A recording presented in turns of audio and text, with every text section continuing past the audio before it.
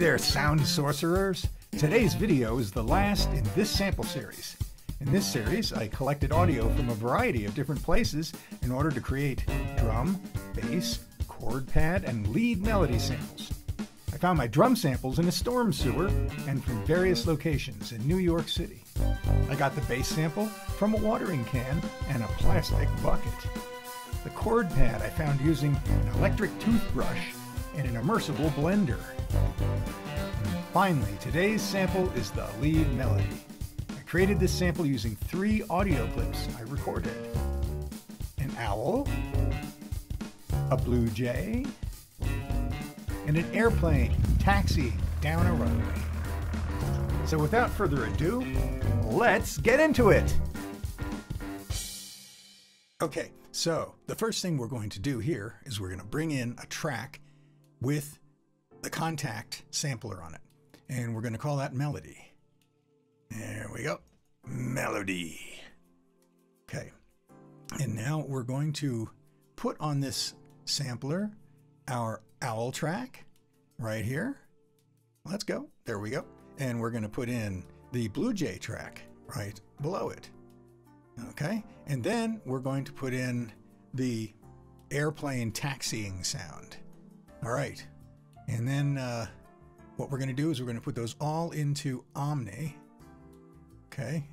So that they're all playing at the same time. Let's hear what they all sound like. These are obviously not tuned, so we're going to put in a reference track, a pitch track. We're going to put in FM8 and we're going to use a piano. Okay. So we need to pitch these to the piano. Okay. All right, so that's the owl. All right, but the problem is it doesn't really start right. We got to give it a crisper start. And then we need to end it too. Okay. But I want the end to fade as part of the envelope. Okay, let's pick a better place. I want the end place to be more on a zero crossing so that it doesn't pop. Okay, and then let's use the envelope. That's sounding better.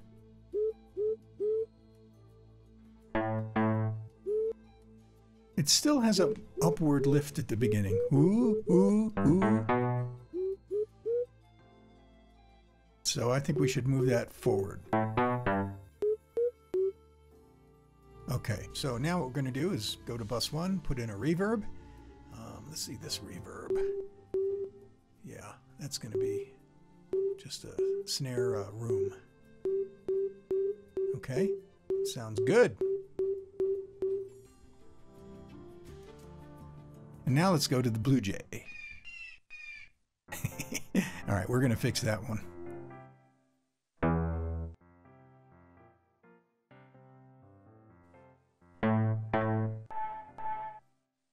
We're going to use a filter on that, a high pass filter. Okay.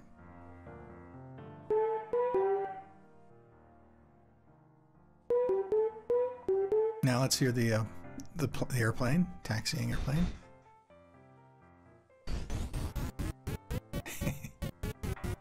Okay.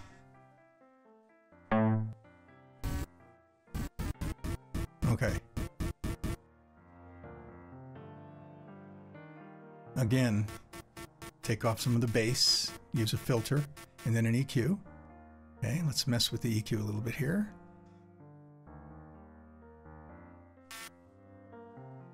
It's not bad. Not bad at all. Okay. We're going to just put a little bit of a compressor on there to give it a little pop at the beginning. Okay. Okay, so we're going to put it on a bus because we have to do that to get a reverb. And we're going to use the snare room. We're going to adjust that a little.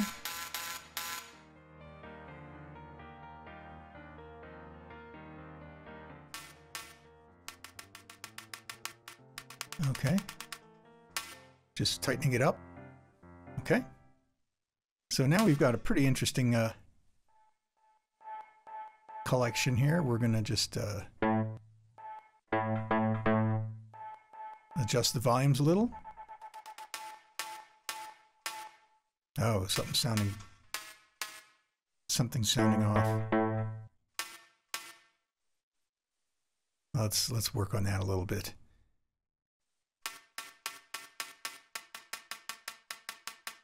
All we want really is just pretty much the click.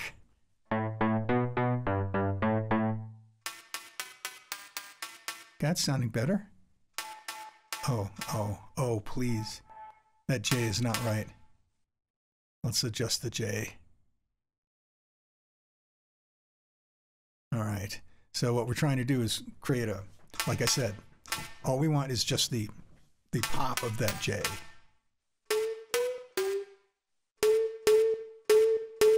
Okay, now that owl sound. What we're trying to do with the owl and the J in particular is their pitches go up and down. They rise up and then they slope down. So we got to get rid of that rise and that slope. So we're just getting, so we're just getting that one little bit in the middle. Okay. So now we've recorded that and we're going to store it. And let's save it as the sample, the melody sample. Okay. Very good. All right.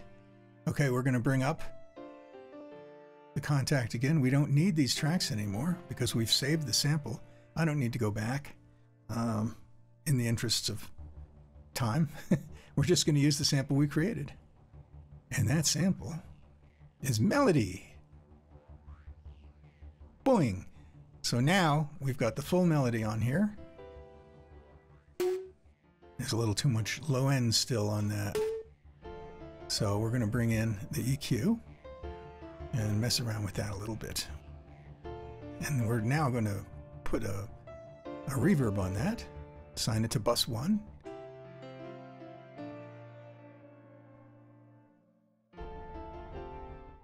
There we go. That's sounding pretty good. Okay, get that in the pitch. The right pitch. All right.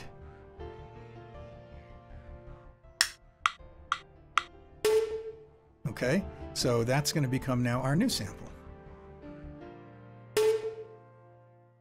All right, trim it down. We've got a little bit of reverb on there. So that's about as long as the reverb tail is. So now we're going to save that. This is our new melody. Excellent. So that is saved, and we have our sample. The sample is comprised of an owl, a blue jay, and a light plane taxiing. So we're going to use that now in our song, And There She Blows.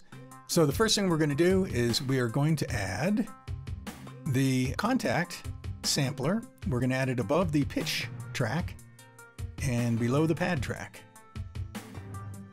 Bang. And we're going to put in the melody.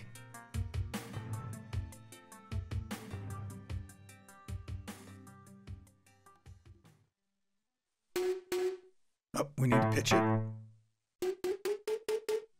So it's been pitched. It's now in pitch. I got to be honest with you guys. I did not like the way it sounded last week. The pad and the bass, they just didn't sound like they were really in sync. So I made a little change so that they're better and it works better with the lead line I'm listening to. So here we go.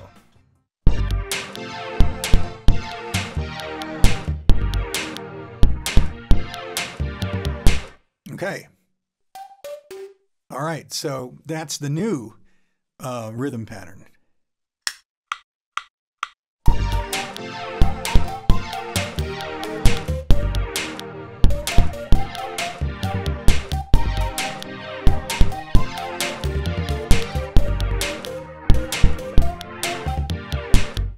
Yeah, okay, that sounds good. We're gonna just doctor that up a little bit, make it click.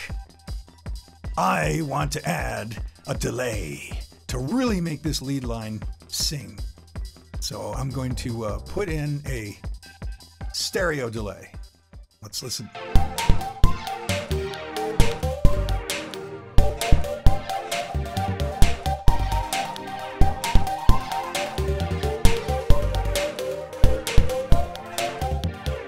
That's kicking ass, man. That's really kicking ass. We're working on this now. Just making it sound good. And that, my friends, is a finished song track. We've done it. We've added all the tracks together. That sounds really cool. An owl, a blue jay, and an airplane taxiing on a runway. We turned those sounds into a slapping melody line and added it to our song. The song is pretty basic as far as songs go, but the idea was to show you how we can take audio that is not from a musical instrument, audio that is found in nature, like animal sounds, or trickling water, or rocks tumbling, or around the house, like a bucket, or a watering can, or an immersible blender, or industrial sounds, or sounds from machines, and create musical samples that you can use to create great music. There are no limits and no rules, really. Just be creative. This concludes the first sample series, but I got many more videos coming. Stay tuned for tips on how to use plugins effectively, how to build a rockin' home studio, how to get back into playing and recording if you've been away for a while, and other creative, musical, and enlightening information. That is where you come in. I've got tons to show you, but I would love to get your feedback, your suggestions, questions, and anything else you would like to send in a message to me. Just go out to www.thesoundsculptor.com and leave a note. With that said, I will wrap up this edition of The Sound Sculptor, and I will see you next time. See ya!